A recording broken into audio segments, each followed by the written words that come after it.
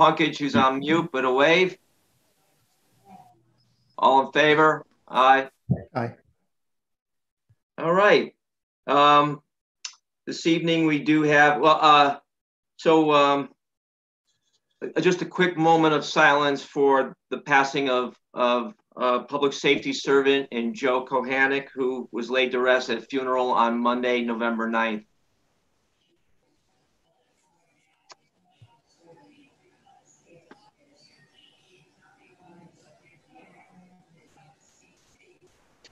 Thank you. With that said, we have a presentation from the Department of Transportation, and Mr. James Salome from the town of Rocky Hill will introduce. Thanks, James. You're welcome, Mr. President. At your last Public Safety Committee meeting, you had some questions about the project going on Cromwell Avenue, Route 3. I contacted the DOT, and they got us in touch with John Court, who's online, I believe, John Court, and Jay Lockaby. John is a transportation supervising engineer with the DOT.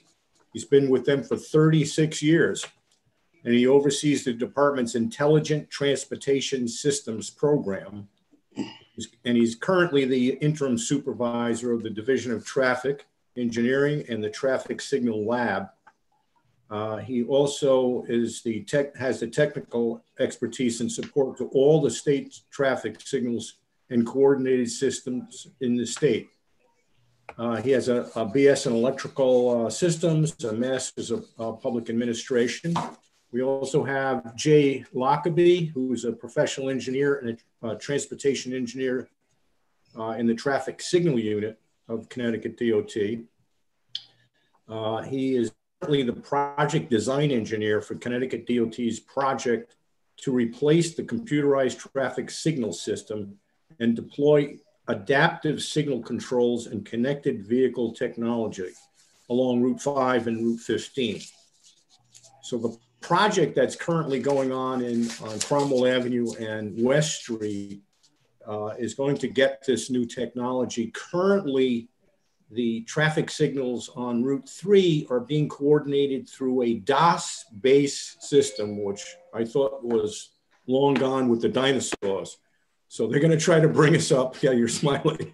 They're going to try to bring us up to speed and then some. So I think this is a great thing they're doing for the town. And I'm going to turn it over to John Court. And I believe our John Murphy will be taking us through the slides that you should have in front of you. So I'm going to Thank you, James. You're welcome. Appreciate the opportunity to do this presentation to the Town of Rocky Hills Council Safety Committee. So we have two parts, or really three parts for this presentation. Jay's going to start out. He's going to give us some discussion on our traffic signal assets. He's going to talk a little bit about some of the technology, and then I'm going to talk about some of the benefits, and then we can do a questions and answer. So I'm going to turn this over to Jay. Well, thank you. And thanks for having us. Just a little bit more background about what I do within the traffic signal unit at the Department of Transportation. We're looking at really managing all of our assets, trying to spend the money in the best way we can, the most efficient way we can. We're trying to identify spots that are high priority. So we're doing a lot of screening of our entire roadway network as well as all of our signals. And with that, you can go to the first slide.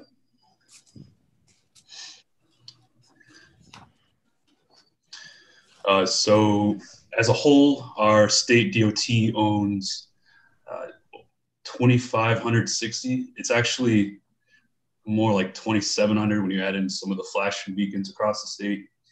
And that is actually more than all of the other New England state DOTs own and maintain combined.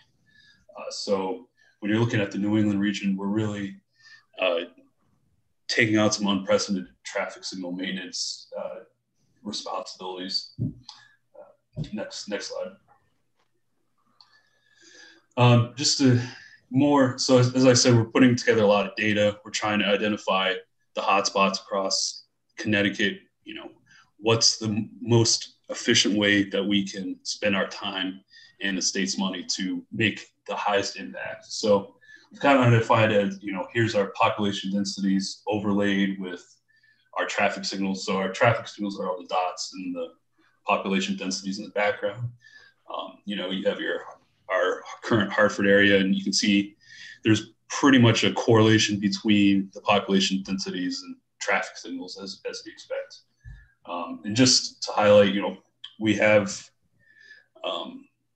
vehicles traveling through our traffic signals almost 57 million times a day. So by identifying our traffic signal program as a priority, we can make a large impact with just hopefully small labor and money.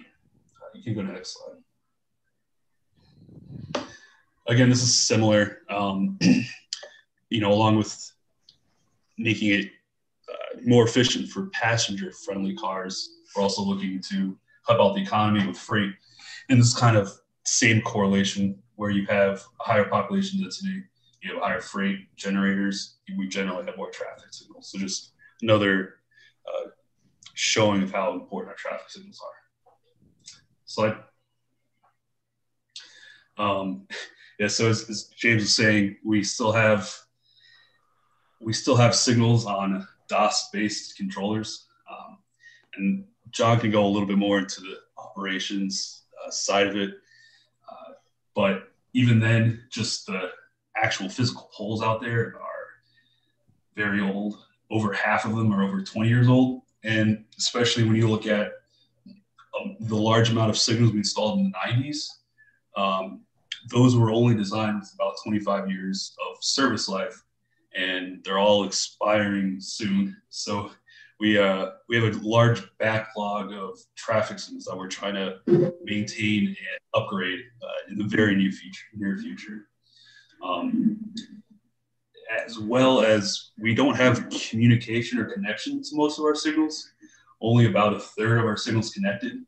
So what that means is it takes a long time for us to get we have to wait until somebody complains about a signal. We can't proactively go out and fix signals before we get reported of a problem. So one of our goals in the future, as John will talk about, is getting connection to all those signals, proactively maintaining them, fixing them so that the public doesn't even realize anything's wrong. So a lot of it installed 20, 30 years ago, and they're all about reaching the end of their service life. Next slide. One huge aspect we've had as far as maintaining our traffic signals are the in-ground loop detectors that we've used for a very long time in Connecticut. We have had trouble maintaining those as every winter the pavement heaves from the frost. They break our loop detectors in the roadway.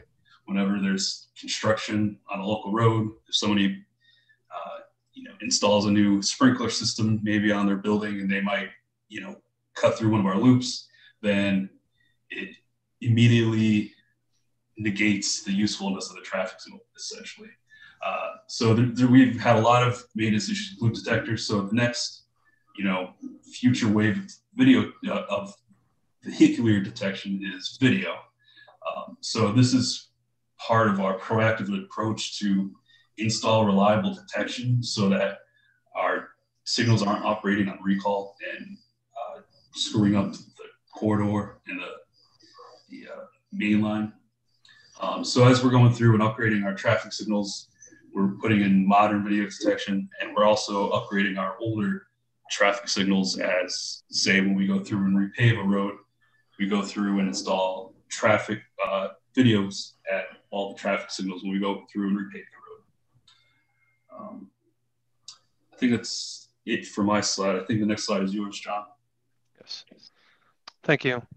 So Jay was hitting on something that was really important for our future in Connecticut, and that's to have better detection. One of the things that we've learned, kind of the hard knocks, is that the detection helps us time the traffic signals better. And we've learned from states like Utah, Georgia, they have new technology, not just with what we put out in the field, but how they actually develop the timing. So the key is for us is to put this detection in, this type of detection, so that we can use the information from that detection from our facility in Newington, where we can monitor what's going on. We can get numerations, we can get values, measurements in real time. And of course, what that does is that gives us better data, which leads to better decisions. For a quick example, so if I use up in the right-hand corner on the slide, it's a Everyday Counts 4. It's a federal highway initiative. It's called Automated Traffic Signal Performance Measures. So under the Berlin Turnpike Reconstruction Project, we're going to install some new technology, but the benefit is because of what we're doing on West Street and what we're doing on Route 3 is we're going to take this new technology from the Berlin Turnpike and apply it to those traffic signals as well. And so we're in the process of constructing these traffic signals on Route 3. And once they're complete, we should be able to connect it to these new software programs, and it gives us better data to make the better decisions. And a quick example would be, if we think that there's a certain amount of cars on West Street, if there's an accident on I-91 and we close I-91 and it gets diverted onto West Street and it either goes down to the Southstein Highway, Route 99, or it goes over to Route 3, we'll be able to notice that, we'll be able to pick up on that and make timing adjustments in real time. Go next slide. So what is it that we get out of this? Well, you know, some typical things would be, I'm going to skip through the crashes for the second, but let's talk about the efficiency of the traffic signals. So on a daily basis, we provide these coordinated timing plans, and it helps us reduce the travel times. It helps improve delays and stops. There is a system out there now. It's a DOS-based system. It has old technology. The communications cable was in one of Jay's previous slides. The communications cable is so old that when our technicians touch it, the outer sheeting starts falling apart in their hand. So one of the things that we're going to do is improve that communications cable with fiber optic cable, give us faster speed, give us better information. And it helps us provide better flow. We know that there's a lot of curb cuts on Route 3, not so much on West Street. But those curb cuts can help slow down traffic. But if we time the intersections when the cars arrive to the traffic signals, they'll have a better drive. Well, obviously that turns into reduced fuel consumption, and it's a lot of savings for commuters, for customers that go to the businesses on Route 3. One of the things that we've learned too is that the amount of friction that you get from those driveways, we can help mitigate that with the coordination. So an example would be if we had a certain amount of green time on Route 3 and we have a certain amount of time on, say, a side street like Route 160, we can time those better so we can improve that flow. So when they arrive, how many cars are coming out of those side streets and so on. Well, obviously that turns in when we have better flow and the cars aren't sitting at traffic lights longer, with that improved detection that Jay was talking about, we would be able to reduce the emissions and pollutants into the air. So one of the things that we kind of want to focus here a little bit is on the reduced number of traffic severity of crashes. When you improve traffic flow, you actually have less accidents. A typical one would be rear end type accidents. So if we have a lot of stops going down the traffic signals, the probability of having more rear end accidents is higher. And when you have better flow, people aren't not so much willing to switch lanes. They want to stay in their lane, so you won't have those side swipe same type accidents. Next slide. So what we're going to do for the Route 3 and West Street corridor is nothing new to Connecticut DOT, nothing new to some other states. We've actually done a couple of pilot locations, Route 10 in Southington. That's down on I-84, exit 32. And we can see from this image that it's a fair number of intersections. The corridor is very similar to West Street and to Route 3. So we had some great results when we did this timing technique to these intersections with this new detection. It's quite easy for us to do it and made it happen much quicker. That's another thing that's happened in the past where, and Jay was talking about, older detection and how difficult it was to deal with it. Well, and it's the kind of the same thing in the traffic observation, traffic modeling world. When you have old data and you don't have the right data, your models don't come out well and your timing isn't as done as well. So with this new technology, this new way of looking at things through the signal performance measures, you're actually using values from the detectors and the traffic signal controllers, and it allows you to do better timing. Next slide. Another route here we just did last year, Route 99, Rocky Hill and Weathersfield, off exit 24. I think I got a little block here. Anyway, exit 24. So what does this mean? So we applied the same technology with timing in this corridor. Back before COVID, we were having a lot of problems with the construction project in the I-91 corridor. We had the Route 160 bridge that had to be reconstructed. We have the Charter Oak Bridge reconstruction area. So a lot of people were getting off the highway, taking these local routes. Sometimes it was closures, sometimes it was multiple lane closures, and people were just getting off through ways and so on. So we took this timing technique, this timing plan technique, applied it to these traffic signals, and we had great results. Obviously, things changed during COVID. So we monitored what was happening with all those timing plans and made some adjustments.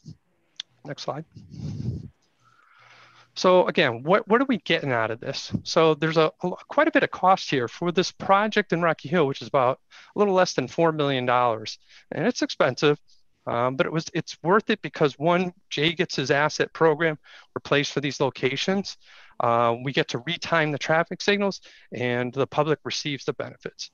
So for the two corridors that I just talked about, Route 10 in Southington and Route 99, Rocky Hill, Weathersfield, for over 5 years, these are the types of values you save. These are the real numbers. When you improve flow, obviously you reduce the amount of time that you're on the corridor, makes it more efficient for businesses, and obviously we save some fuel. It saves the commuters time, which can be used. There's a calculation that we're using from the Texas Transportation Institute, which is supported by Federal Highway. And these numbers that we grab from these evaluations get converted into dollar factors. Next slide. So Jay mentioned that he's the project engineer or project supervisor for the Berlin Turnpike. And I mentioned to you before that we're going to take some of that technology from the Berlin Turnpike and apply it on these corridors that we're doing in Rocky Hill. So advanced signal technology for the Berlin Turnpike. Once this Berlin Turnpike project starts, we'll start up the computers, the software, and we can connect any number of intersections anywhere in the state that we want to. So that's where the value comes in for the Route 3 project. So you can see that we're going to do some technology, what they call SPAT, signal phasing and timing. It doesn't have a whole lot for us around here. It has less meaning for the commuters and the users of Route 3, but it has a lot to do with what Federal Highway is trying to do for technology and traffic signals. So we got the connected vehicle technology. This is kind of again, something that really doesn't affect the daily commuter. It's something that Federal Highway wants the states to push. And this is happening around the country. It's where the vehicle can actually get information from the traffic signal when it's going to turn red, when it's going to turn yellow, green, and so on. And it's the beginning of the new technology for some of these vehicles. Everybody knows that, oh, some of these new cars are coming out and they tell you that there's a car next to you. They tell you if you're going over a lane line, this is part of it. So then the car will know when the traffic light's going to turn yellow. Well, it has to time into how the vehicle will control the driver. So you think that, well, if that driver's going to know that it's going to turn yellow, they're going to go faster to try to run the yellow. It actually works in reverse. When the car is in control of the driver, it will stop when it's supposed to stop. Adaptive traffic signal control. This is a big one for us because it's a new technology that Federal Highway is pushing. That's where the signal technology is making the decisions on its own through computer algorithms of what timing to use. So we talked about how, you know, I-91 traffic can go onto these local roads for Rocky Hill. The system will identify it and it'll make adjustments based on that traffic demand. We talked briefly about the automated traffic signal performance measures. Again, that's really new numbers that are coming in and feeding programs like the adaptive traffic signal control. They are actual measurements from the traffic signal, not hypothetical models, et cetera. One of the things that's coming up, and it's a big thing for the northern states, is snowplow priority. This is where if the light is green and the snow plow is out at 2 o'clock in the morning and the light wants to turn yellow for one car and the snow plows are coming up in an echelon, we want them to kind of get through there safely and keep moving, because when we clear the snow quicker, it'll be ready for the morning rush hour and for the commuters and the safety of our public. Obviously, fiber communications, it helps us do more in a faster manner. So I think that's it for me, Jay. I'm going to turn it back over to you. Cool. You can go to the next slide. Yeah. So I'm sure everybody's wondering, so yeah, we're doing all these fancy things for vehicles. What are we doing for pedestrians? And like I said earlier, a lot of these signals were constructed. We did a lot of signal work back in the 90s, and really just the pedestrian facilities were not out there. Sometimes you'll see at an older signal, it'll just be a lone pedestal in the middle of the grass, and it'll say, push here for green light, but nobody knows what that means. So as we're going through, we're upgrading the signals, we're putting in pedestrian signal heads at any crossing. Some of these will be concurrent, so that means that if the artery is going and there's nobody on the side street and there's the walking man, then you can cross the street with the artery. In other locations, we're looking at a new signal technology called the leading pedestrian interval, where if you're afraid of a potential right turn conflict when both the side street and the signal head get a green light, then you can give a leading interval to the pedestrian crossing the street about 4 to 5 seconds, so that a vehicle turning right can see the pedestrian crossing and yield to the pedestrian in the crosswalk. So yeah, like I said, making sure that we clarify to pedestrians and drivers that when they can cross, make sure there's a visible pedestrian indication, making sure all the sidewalk ramps are ADA compliable, making sure we have marked crosswalks out there at all times when there's a crossing, and really trying to balance this very difficult thing to balance of vehicular progression and also pedestrian safety and mobility. And we try to do the best we can. Like I said, there's some things where, we can give a pedestrian a couple of seconds to establish themselves out in the streets before the vehicles get a green light. But it's always, you have to design with, we call it being context sensitive. So, obviously if you're next to a high school with a lot of kids, you want to put an exclusive pedestrian phase where you'd have a pedestrian phase that is exclusive to the timing it takes for the pedestrian to cross the street, and all the cars have a red light. And, along Route 3, that's not necessarily always the best context to have. And in certain places it is, and I think under the design of the project, there are some exclusive pedestrian phases. But when we can't give an exclusive pedestrian phase, like I said, we're looking at putting these new signal indications, making sure the drivers and the pedestrians can both see exactly when they're supposed to cross and who's crossing. I think that's it for that slide. Next slide. John, did you want to take this one back over? Yeah. Okay. So what are we going to do? All right. So we're going to have all this technology. We're going to be able to see everything, all real time, real good stuff. Well, there's going to be staff here at Connecticut DOT, the new Highway Operations Center. And that staff will be monitoring all of this technology. They'll be able to provide these benefits. A big thing that we're showing on the right side of this slide is that information from the user interface to operations.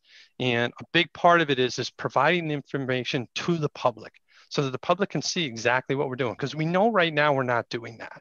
But other states have actually gotten very good at this, where they can show what the results are, how positive they can be. And if you have any problems with it, if you have any questions, the department would be available to have the contact with the engineers or get information on their own through the website. I'm going to try to speed this up because I know we're running out of time. So the next slide. So this is the part that I'm talking about, right? So we can see in Lincoln, Nebraska, they've gone through the trials and tribulations of putting this information out. So they show exactly what they're doing. They show exactly the benefits that they have, and Connecticut is going to replicate that.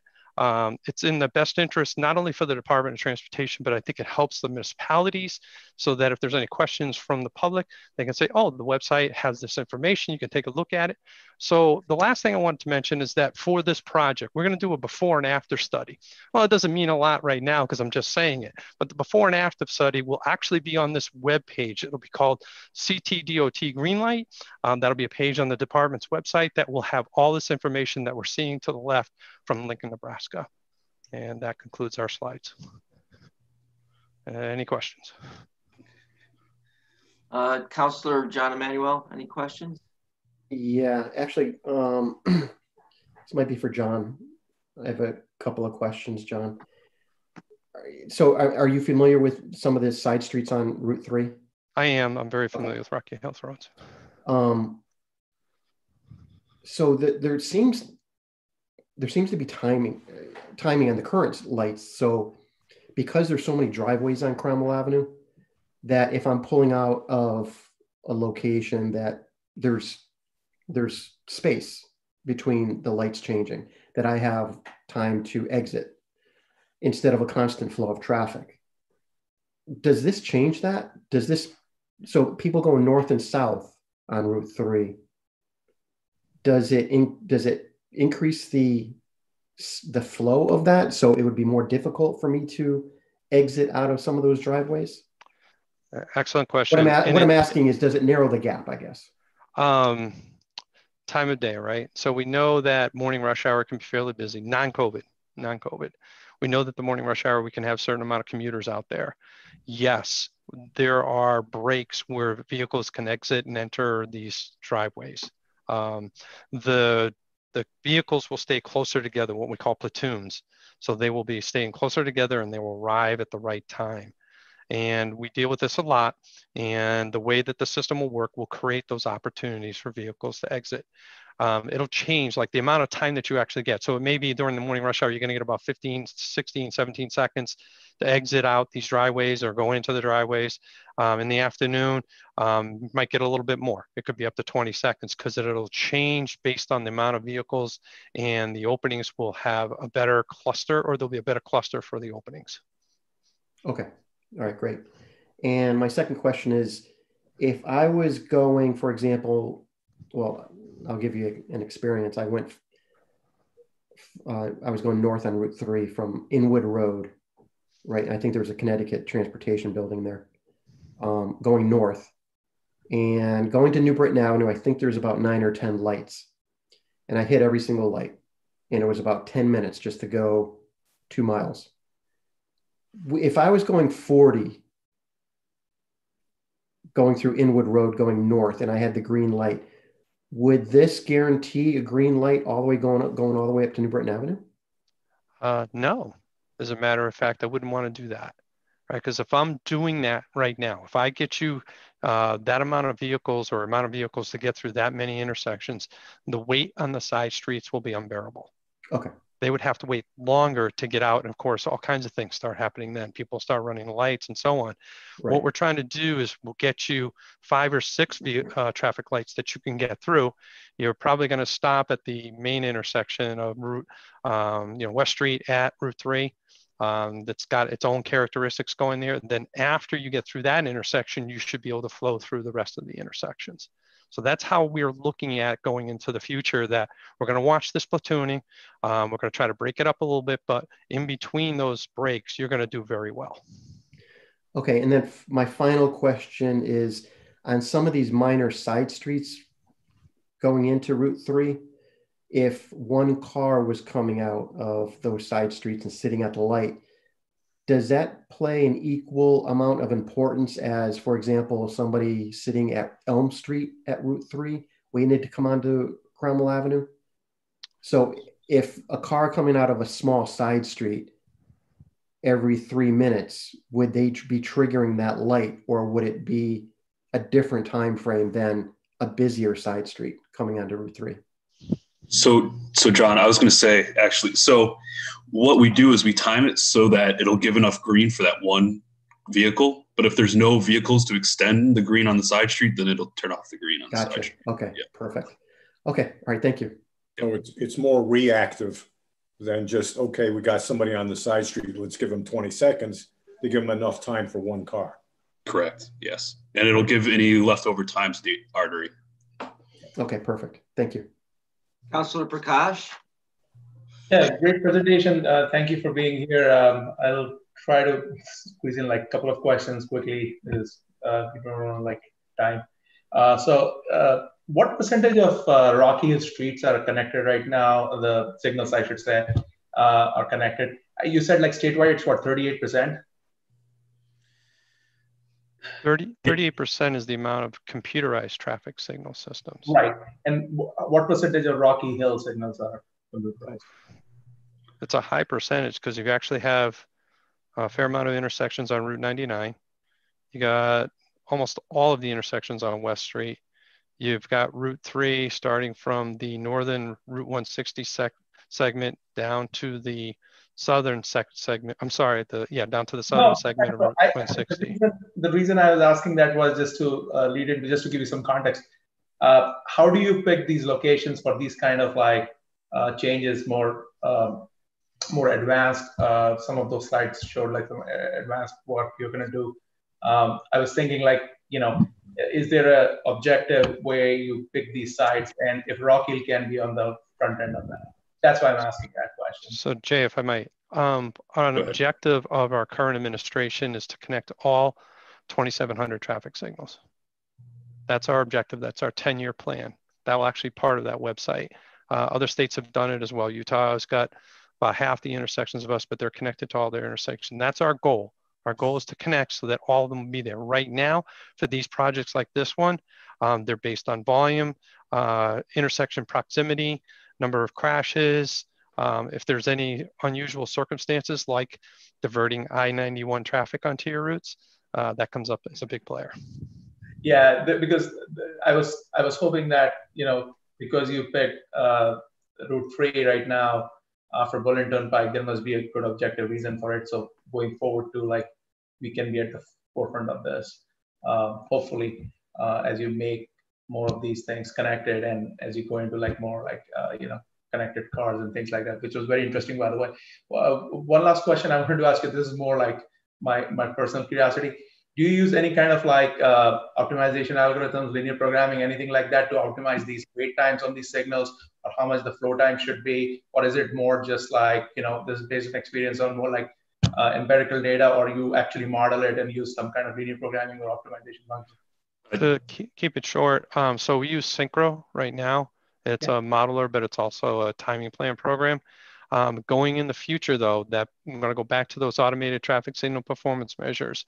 That will be the program that we use to time traffic signals in the future, because it's real measurements. We're taking real data from what's actually happening out there and applying that to the timing. And then we provide the benefits and how much time we're saving, how much fuel we're saving. So it'll actually change. Again, this is something that a lot of other states are using, and Connecticut hasn't been using it, but we will be using it. Yeah, I was going to say one last thing about the modeling. You can only put in so much about modeling. Like, for example, if there's one lane and you can scoot around the car taking a left, I mean, that's a model just can't do that. So it's all about real time.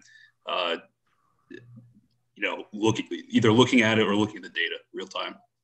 Because the reason I ask you again, like this can be a full sidebar conversation. Nice slide in there, like, or at least a picture that said, why model something you can measure? I don't know, at the end or something. And I was, you had just a picture there, and then it made me wonder, like, how much you model this stuff, how much you actually do it on the real time. I'd like to finish with this. Utah DOT spent 8,000 hours developing this program. We get it for free, no cost. All we have to do is put the application on a server and get the software loaded and get the web access. So that's those, because Federal Highway paid for that program. They paid for the $8,000 or 8,000 hours, and we're going to reap the benefits of that. Awesome. No, thank you so much. This is very interesting. Yep. Mayor, any questions? Well, just a comment. One of the things Mr. Court didn't say was this presentation was given to Governor Lamont, and he's supporting it all the way. So it's way overdue, and Rocky Hill will be an early beneficiary, especially with $4 million worth of equipment. So we're going to benefit from all this technology. It may take a while to see it. I don't know how long it's going to take to finish this. And once the computers are up and running, we're good to go. James, just to add what you're saying. So right now, the project is at 65% complete, but the actual work done is 16%. So they're behind. They're supposed to finish in February of 21. I don't think that's going to happen. I was out there today. They're behind. Usually it's because they have to wait for the steel to be manufactured for the poles. It takes a substantial amount of time. Yep. Nonetheless, as soon as this equipment is installed and the contractor says, I'm done, we will take over from there and we will go through the effort to retime the traffic signals, and we will keep a constant eye on it. We're just not going to let it go once we're done. Yeah, we're experiencing the same problem with our project on Route 99. Yeah. With supplies. Ed, can I ask one quick question? John, actually, this is for Mike Garahy. Does the fire equipment have the light turning sync capability? I forgot. Preemption? Yeah. Yes, it does on a lot of intersections. I don't have the entire list in front of me. But No, yes. no, I wasn't. Yeah, no, I don't need the entire list. I was just curious. Changing over to this technology, does this impact that? We actually had a discussion with the contractor Ducey yesterday, and our equipment is compatible with what he's installing. Okay, thanks. Mayor? Oh, I'm all set. Thank you. You're all set. Do any of the chiefs or Joe Gray with the ambulance, do you have any questions for this, for DOT? No? Gents, thank you very much for the presentation. We could go on a lot longer, but we are pressed for time. We will run over to get these reports in. Thank you. Thank you to DOT. Thank you. And so what we're going to do is we are jumping right into the Central Connecticut Health District presentation. Charlie Brown is here. Charlie, focus on where we are in Connecticut right now, if you could. I do have 4 questions from the public. They're not a statement, so I'm not going to read them in this time, but I will get them to you so we can address the citizen. Okay, that's fine. Where we are right now is we're seeing exponential growth in the number of cases within Connecticut. Last Thursday, a majority of towns actually went into the red alert status, which means that they've got higher than 15 cases per 100,000, and Rocky Hill was one of those towns. And unfortunately, Rocky Hill went from the yellow, jumped right over the orange into the red. So all 4 of the towns within the health district are now in red alert status. We're seeing the number of cases within Rocky Hill has more than doubled in the last 2 weeks. And we're expecting more exponential rise in these cases as we're moving forward. So we are really at the point now, especially going into Thanksgiving, where we really need to take action to protect our town employees, to protect our citizens as we move forward into this very critical phase. I know that Rocky Hill has had the opportunity because of low cases to really keep the town accessible. And I encourage you to do that, but we really need to look at virtual opportunities for people to actually interact with the towns, controlling the town hall specifically, making sure that people are wearing masks everywhere. It is not an option at this point. And we need to assure that we know where people are going, what their business is, so that if we have to do contact tracing, that we have the information to be able to do so quickly and efficiently. This is not the time to wait. We need to take action now. Right now, we are seeing, more cases that we have to do contact tracing drop every day. Yes, just today from over the weekend, we had 130 cases that hit our 4-town district. That is the most cases that we've had in one day since the springtime. And we have already gone over the capacity for our contact tracers to handle this internally. So we are actually pushing cases to the state for them to start contact tracing at this point. That is how serious that this is. So I really implore you as a town to show leadership, just like you're doing with these virtual meetings, to be able to really stress and communicate with all of our businesses that if they can function virtually, if they can have people working remotely, that is what they need to do. Because if we don't take action now, we're really going to be in a bad way here in a few weeks. Questions, John Emanuel, Councilor Emanuel? No questions. Thanks, Charlie. Councilor Prakash? No, Charlie, thank you for that sobering assessment, I guess. I think. Yeah, I don't say these things lightly, folks. I really don't. We know that, Charlie. Like we know that. We take it very seriously here, and as you know, and as we should. So no, thank you for that assessment. I think we can all lead by example. To your point. Thank you. Mayor, any questions? Charles, do you have something up on your website that's like in picture format? That's not just the 3 W's, but that is bullet pointed, like work remotely if you can, or does the state have that where we can? I think the governor has under phase 2.1, they put that out there specifically, and there's a couple slides that they've used extensively. One to show the rollback into phase 2.1 that they did here 2 weeks ago, and then but it also really emphasizes what communities should be doing as far as restricting meetings, restricting, making sure that people, if they can work virtually, they should be doing that. In addition to that, if it's not essential, we're at the point right now to where we were in the springtime, to where you really need to consider, the task and things that you take on. And if it's not essential, you really should be putting that off, trying to find out what else you can do to be able to meet that need. We actually need to really pull back. Thank you. Thank you, Charles. I really appreciate it. Before you go, I just need to ask. There's a Mr. Bryant Goodrich on our Zoom. Sir, could you state your business here at this meeting? Are you speaking from the public? He's an EMS chief. EMS chief. Okay. did not recognize you as such. Okay, good enough. Charlie, thank you very much. We're gonna well, real quick, yep. if I can, Yes. I'd just like to say I'm not going to be at the town council meeting following this one, but my staff and some board members will be attending. Okay. We'll get that question in. There's 4 questions from Krista Mariner, and maybe we'll try to get him in there a little more open time frame. Okay. Very good. All right. That being said, department updates. Fire, Chief Gary. Thank you, and right off the bat, Ed, thank you very much for the moment of silence for Joe Kohanek. That was very nice. Your loss is our loss. Thank you. A couple things real quick. Incidents responded to. 54 last month brought us up to 519.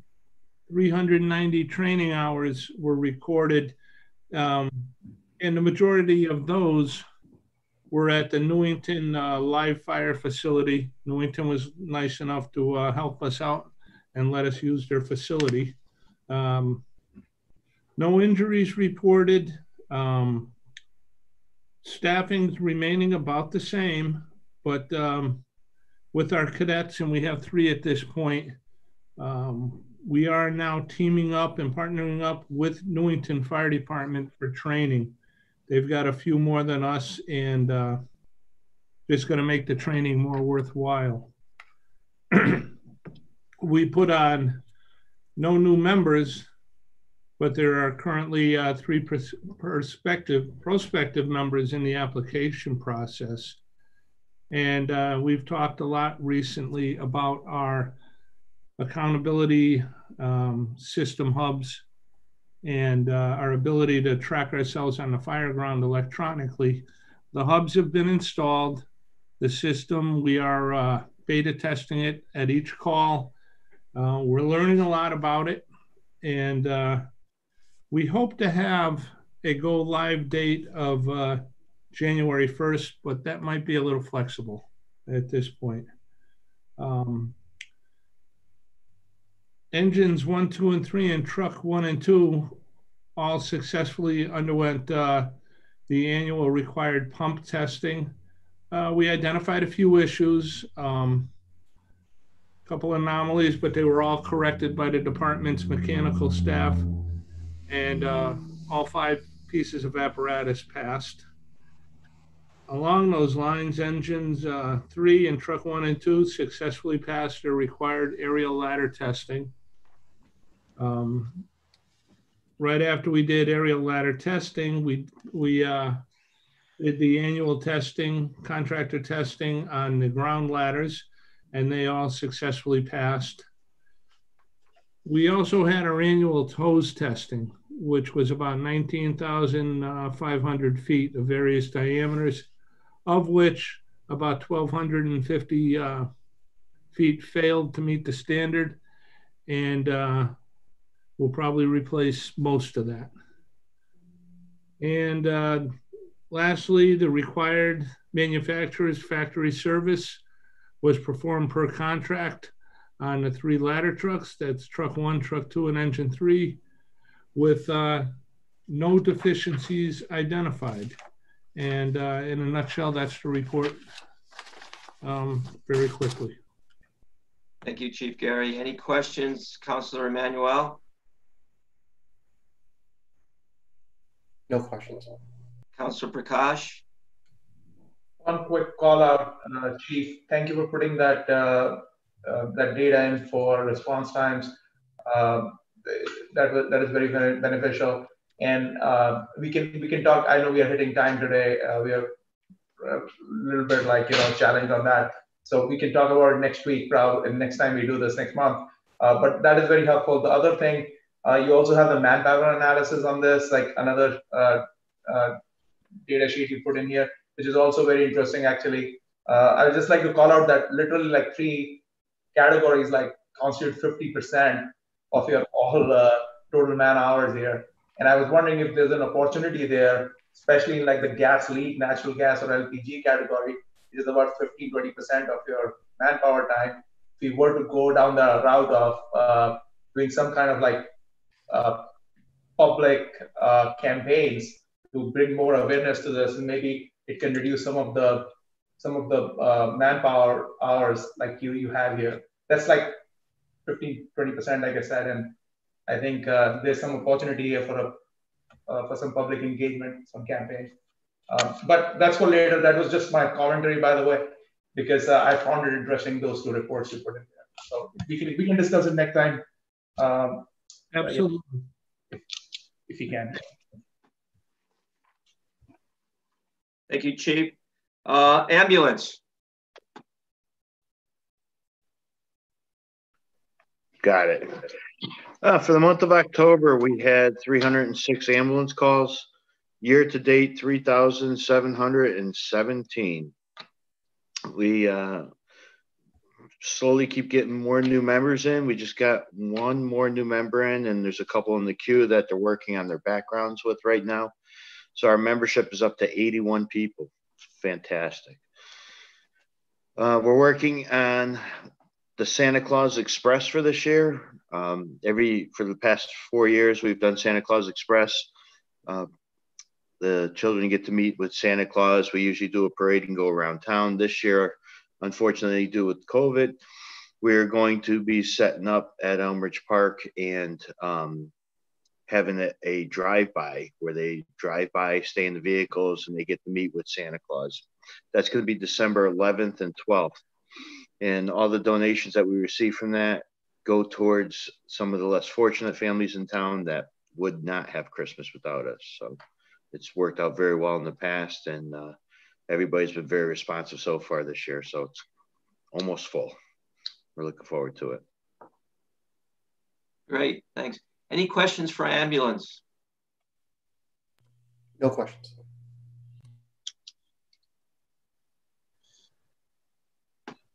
Hearing none. Police Chief Custer. Good evening, everyone. In the interest of time, I'm going to skip over the monthly stats. You have those, they're attached to your packet. So if you want to take a look at those. Moving on to staffing report. Presently, we're working on filling 6 vacancies we have in the police department. We have made 4 conditional offers, and we're presently conducting background investigations on those 4 individuals. If everything goes well, hopefully we'll have those 4 on board by January. We just posted a second exam for certified officers only in an attempt to fill the remaining 2 vacancies that we have presently. So the deadline for that is the end of this week. We'll be doing interviews probably the following week, and hopefully we can get a couple prospects out of that exam. Other than that, the most noteworthy news is we have had our confirmed first COVID case in terms of a police officer, and that was confirmed last week and reported to us. Ironically enough, it was not a work-related exposure. The officer caught COVID from her spouse, but nonetheless, she's out of work and she's presently quarantining, so we're monitoring that. But that is the first case that we've had since all this has started this past March. There's one other thing I wanted to mention tonight, because somewhat unusual. Last night, we've had numerous discussions about the car break-ins, and we know the problem is happening in towns all over the state. Last night on the midnight shift, 12 cars were broken into at Stepney Place. Now, what makes this unusual was all 12 cars were locked. All 12 cars had their windows broken out. This has not happened before, so it's escalating. If you're familiar with the apartment tower, it's ironic that nobody heard anything.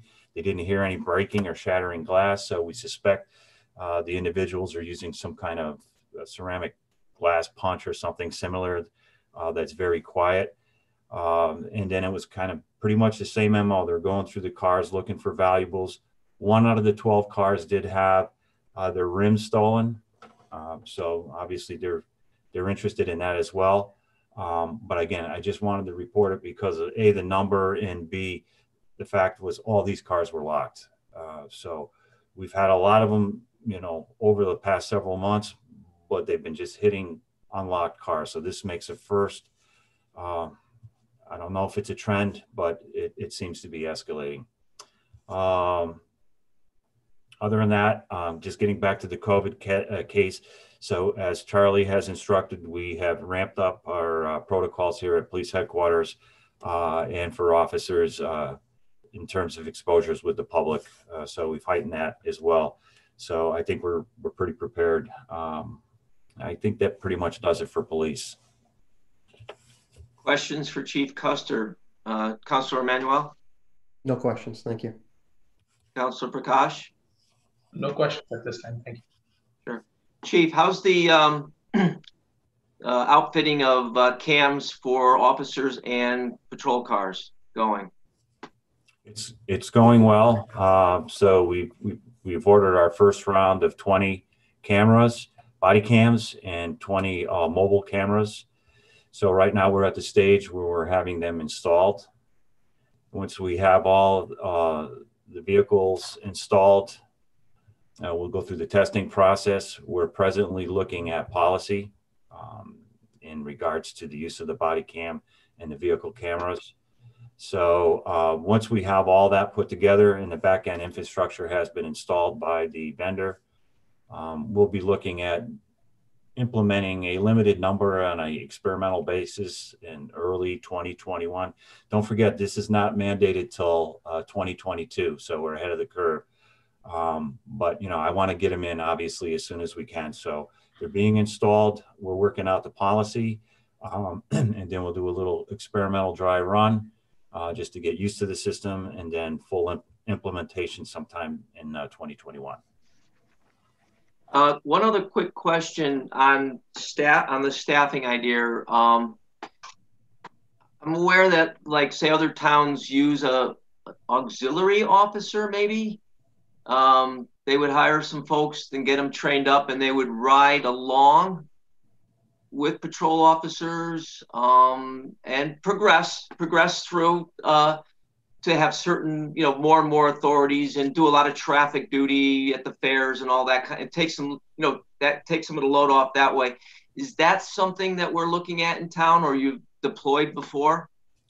We're actually using our police cadets for those types of operations. So back in the day, they had supernumeraries in Connecticut, but those have slowly been phased out because now they require as many training hours and certification hours as a full-time officer. So you might as well be a full-time officer at this point. So, but a lot of departments are going is to volunteer auxiliaries, or in our case, we actually use our cadets in our cadet program. And are we solid on SRO coverage at the schools when they're in session? Yes. Yeah. We've had a plan since the opening of school, and as you know, the high school's been closed the past 2 weeks, so we kind of just moved that extra coverage over to the remaining schools. But it's been working out well thus far. Thank you. All right. If there's no more questions for police. Thank you, Chief Custer. And Emergency Management, James Bellinger. Good evening. Today, the Rocky Hill Public Schools Safety and Security Plan was completed and released out to all the participating partners. The Board of Ed is going to be releasing it to the state of Connecticut. So that was a complete rewrite, and we're going to be working on it next year on modifications. On our emergency management website, there's a link for a FEMA mobile app. You can do it for Android and Apple products.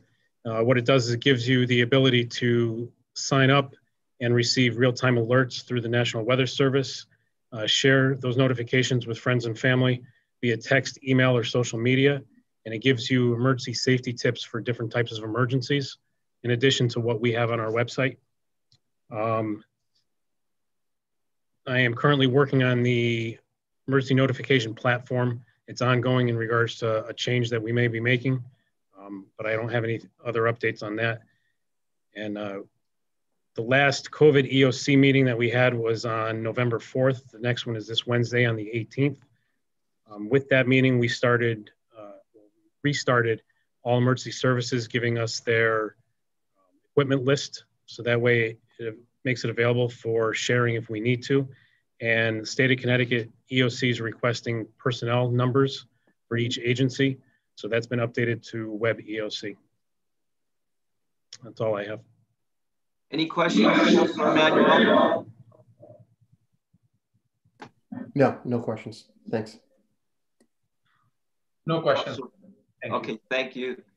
All right. Thank you for your indulgence in moving along quickly. Any old business? I don't see any. New business? Other business? Town Manager, John Mayer? You're on mute.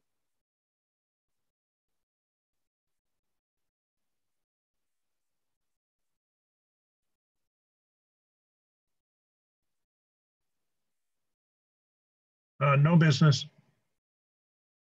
Motion to adjourn? Motion to adjourn. Second. All in favor? Aye. Good night, all. Good night. Thank you. Stay safe.